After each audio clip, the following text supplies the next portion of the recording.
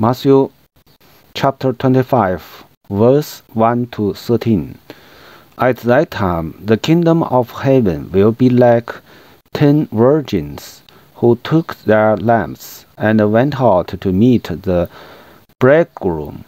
5 of them were foolish, and 5 were wise. The foolish ones took their lamps, but did not take any oil with them.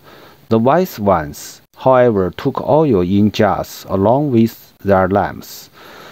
The bridegroom was a long time in coming, and they all became drowsy and fell asleep.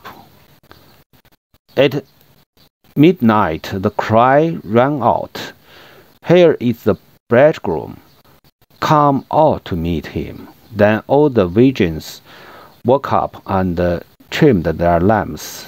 The foolish ones said to the wise, "Give us some of your oil, our lamps are going out."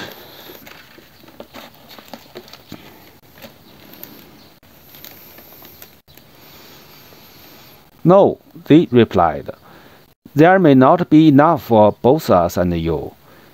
Instead, go to those who sell oil and buy some for yourselves." But while they were on their way to buy the oil, the bridegroom arrived. The virgins who were ready went in with him to the wedding banquet, and the door was shut.